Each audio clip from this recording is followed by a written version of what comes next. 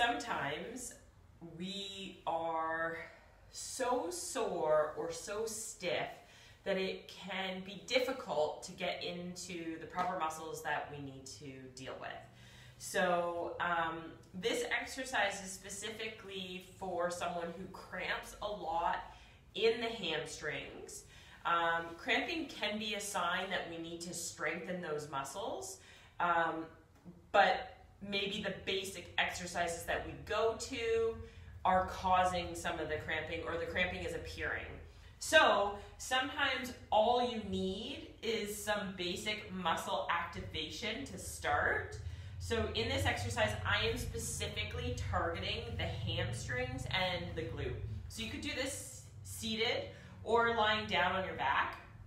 And what I'm doing is pressing the leg down into the foam roller, squeezing the back of the leg. So into the glute, into the hamstring, and then releasing.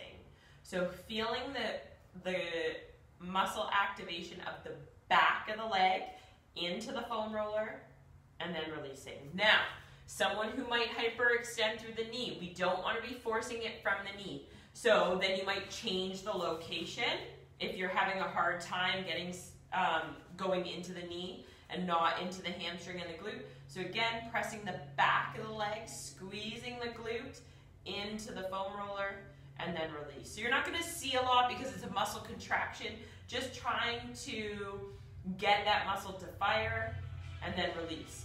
The other thing you can do if you're struggling to feel that activation is to poke the muscle. So again, you're going to try and squeeze and then poke the muscle with your fingertips to make sure you're getting into the right spot. Sometimes that tactile cue is also another way to get the muscle to fire.